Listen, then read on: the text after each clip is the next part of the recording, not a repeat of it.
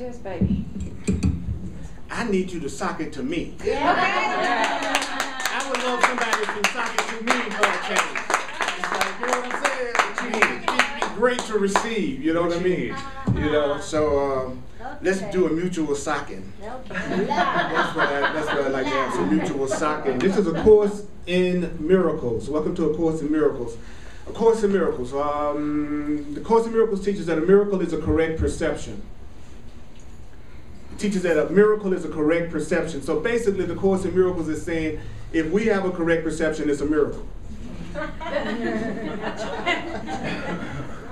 It's really the humor, that people miss the humor of it. Think about that. A miracle is us having a correct perception of something. That's a miracle. And the introduction to the Course in Miracles goes something like this. This is a Course in Miracles. It's a required course. Only the time you take the Course in Miracles is voluntary. Only the time you take the Course in Miracles is voluntary. Free will does not mean that you can establish the curriculum. Free will just means that you can elect what you want to take at a given time. Free will doesn't mean that you can establish the curriculum. Free will doesn't mean that I can establish the curriculum. Free will doesn't mean I can establish the curriculum. Free will doesn't mean you can establish the curriculum. Free will doesn't mean you can establish the curriculum by which you will know permanent happiness for yourself, or love, or joy. Really.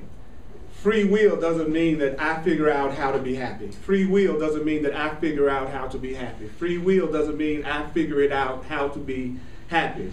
It just means I can be willing to learn what it takes to be happy as much as I want to learn at any given time. There are certain rules for happiness. I can decide how much of that I want to take at any given time, but I really can't establish the rules for permanent happiness.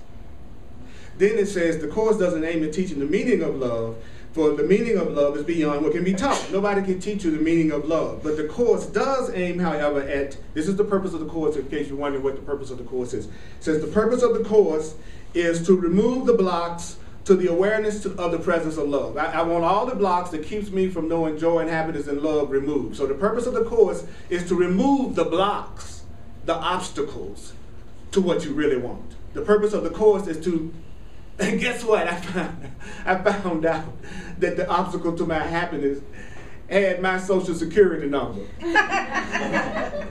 It was me.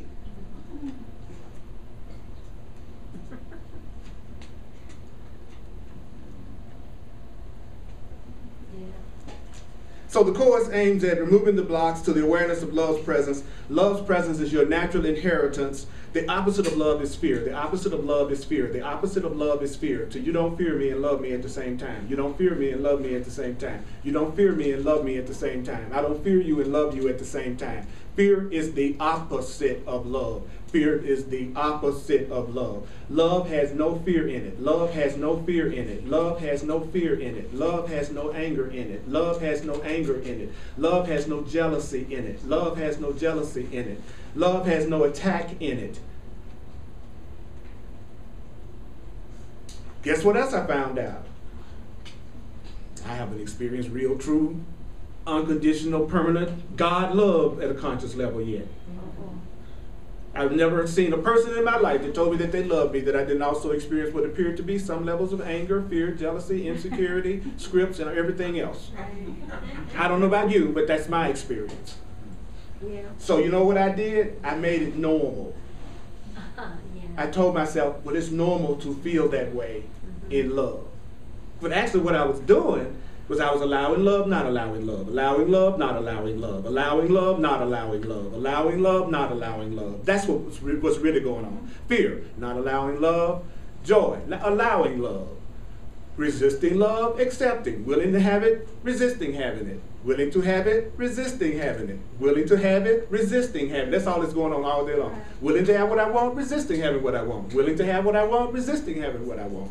So then it goes on to say, love is our natural inheritance. That's what we deserve to have. That's what we're going to have. That's our inheritance. That's good news. It says the opposite of love is fear, but what is all-encompassing, which is love, if it's everything, there's no opposite to everything. There's no opposite to everything. There's no opposite to everything.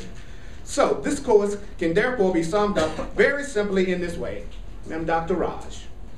And today I'd like to tell you that this course can be summed up very simply in this way. Nothing real can be threatened. Nothing unreal exists. That's the whole Course in Miracles.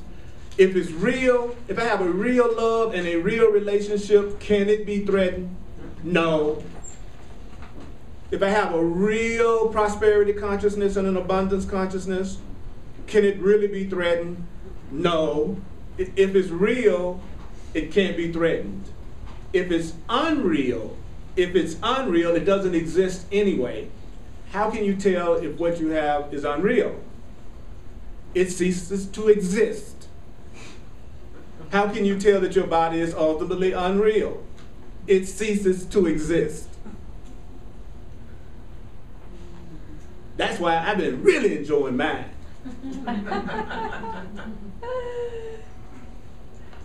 I won't always have it. So I had to stop attacking it with guilt and fear and the idea of sin. That's a really good one. Nothing real can be threatened, nothing unreal exists. Nothing real can be threatened, nothing unreal exists. So the course can be summed up with these two sentences. So a 2-minute chant that goes something like this would be, take a breath, take a breath, take a breath, Here we go. Nothing real can be threatened, nothing unreal exists. Nothing real can be threatened, nothing unreal exists. Nothing real can be threatened, nothing unreal exists. Nothing real can be threatened, nothing unreal exists. Nothing real can be threatened, nothing unreal exists. Herein lies the peace of God. So the only guidelines to the Course in Miracles is that you need not believe it. If you're here for the first time, the only rules to my class, the Course in Miracles class, is you need not believe it. You need not accept it. You need not even welcome it. Got that? Got it. You don't have to accept what I say, welcome what I say, or believe what I say. Some of the things I say may startle you. Some of the things you're simply not going to hear. You're going to see my lips moving, but you're going to swear I'm talking English and you won't know what the hell I just got to say. It's really not about judgment and analyzing anyway. If you use it, you will see that it works. That's the way the Course is. If you use it, you'll see that it works. It uses Christian terminology to describe universal spiritual things. So if you got a lot of charge around Christian terminology, you're going to be charged. Sorry. That's the way the book was written. That's the way the book was written. It has its own definition of all the words, none of the traditional words per se, but it uses Christian terminology, like Holy Spirit. Like when the Course says Holy Spirit, it's talking about the voice for truth inside you. Is that cool? Yes. The voice for truth inside you, the voice for God inside you, the voice for love inside you. So the section I'm going to cover today is called The Acceptance of Your Brother. And the Course does not define a brother as a male person. A brother is a mind that is joined with yours. So the acceptance of a mind that's joined with mine, the acceptance of you. So I'd like for you to think of someone that maybe right now you're having a tough time feeling really like you can accept them. You got one? Mm-hmm. One person that you tend to avoid or don't really particularly care for their energy or joining with them or connecting with them. So I'm going to read the paragraph and then I'm going to do the paragraph and then we'll go to the next one. It's on page 173 if you got the Course in Miracles book. So did you wake up this morning and ask yourself, who am I today and what grand and glorious adventures am I having? I'm going to ask that tomorrow. Yeah. So, and are you having any grand and glorious adventures? Ask yourself every day, how does it get better than this? And as soon as you receive something that you enjoy, say, how can it get better than this? Exactly. If you want what you want to show up really quickly, ask yourself, what would it take for whatever or whoever I wanted to show up in ways I can't even imagine? What would it take for this to show up? What would it take for this to show up? And don't try to answer it yourself.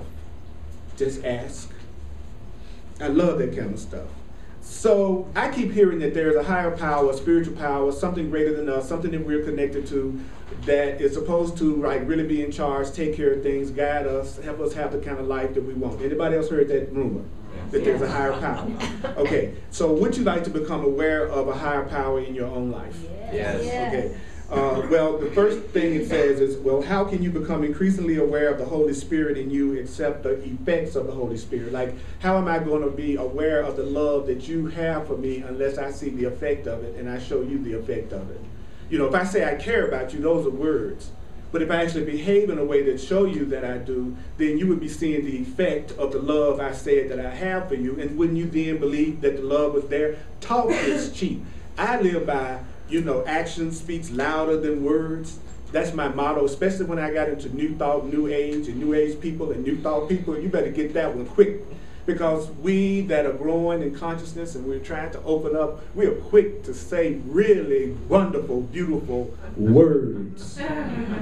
But follow it up with very little action sometimes. But lots of, I love you, I appreciate you, you're important to me, I value you, we're all one, I love everybody. But how can I be aware of the love in you except by the effects? How can you be aware of the love in me except by the effects? So wherever you see Holy Spirit, you can substitute the word love. Wherever you see ego in the Course, you can substitute the word fear. So if you want to make the Course have a modern translation, you just substitute the two words, what? Love and fear. So how could I do that? Here's a practical example. How can you become increasingly aware of the love in you except by its effects? See the difference? How can you be more aware of the love in you except by its effects? You cannot see Holy Spirit with your eyes, nor hear the Holy Spirit with your ears. So since you're not seeing the invisible and you're not hearing the invisible, how then can you perceive the Holy Spirit at all? Good question. I like these questions. How can I become aware that you love me if I don't see any effects? And I can't see the invisible with my eyes and with my ears and my physical senses. So how do I perceive this God force at all? How do I perceive this creative force at all? He says, well, this is how. If you inspire joy,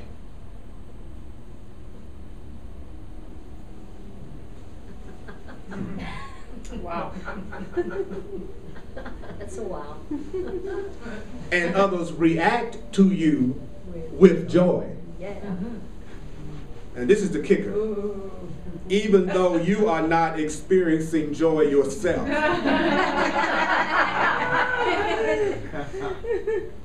There must